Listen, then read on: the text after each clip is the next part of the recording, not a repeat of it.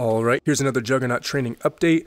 I'm in a deload. I got a set of 5 at 40%, another set of 5 at 50%, and then lastly a set of 5 at 60%.